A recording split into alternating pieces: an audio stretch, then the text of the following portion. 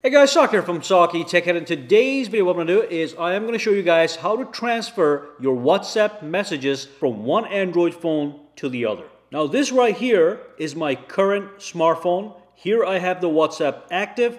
This one is going to be my new Android smartphone. WhatsApp, as you can see, is not active. That also means my SIM card is in this phone right now. So the very first step you want to take is obviously on your old phone.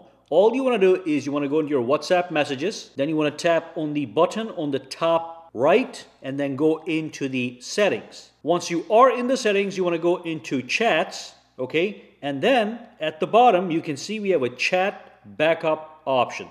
You tap on this one, and basically what you need to know is all the backup actually gets backed up to a Google account. So you are going to need your Google account, your Gmail account. I have the option to back it up right now, but if you don't see this, you do want to go down here and you want to add a Google account to your chat backup settings. So in my case, I have it right now backing up to this Google account. And also what you want to do is you want to choose one of these guys. So you can do backup to Google Drive, you can do daily, weekly, or monthly, to make sure you never lose any data. And right before you start the transfer process, you want to do the backup. And also if you want to include the videos, you want to include this as well. So it is going to get all the photos, but it's not going to get the videos if you do not press this button. So once you press this button, it's going to tell you how many megabytes are going to be uploaded to your Google account to Google Drive.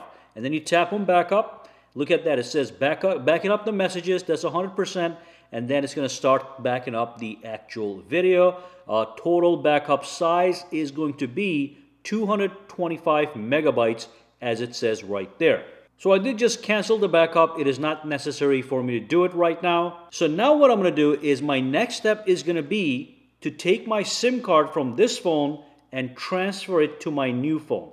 I'm going to do it physically. You might have eSIM. You can do it electronically, but in my case, I'm going to physically transfer my SIM card from this phone to this phone. And also, you want to make sure you install the WhatsApp application on the new phone so you can see this menu right here.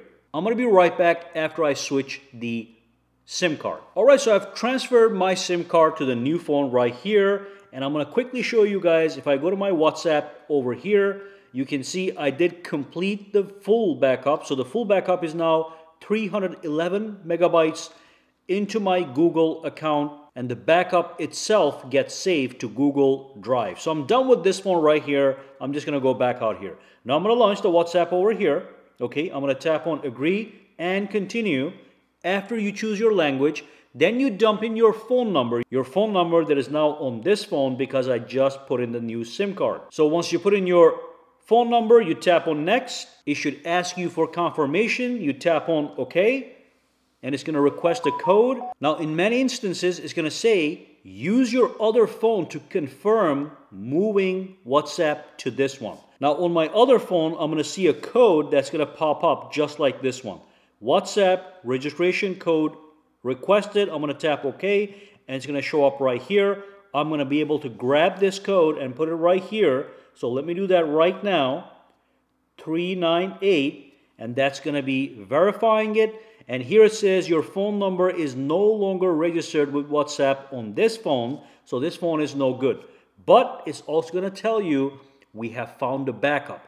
That transfer process makes sure that the phone finds a backup, okay? So from here, all you do is you tap on restore. You can skip this and you can still do it, but I'm just going to do a restore right now. That's going to start to restore your messages, your videos, and all your media, and you are going to be good to go. Now, if you tap on skip by mistake, it's not the end of the world, okay? So when you tap on next, and if I tap back into WhatsApp, I can set my profile information and all that stuff.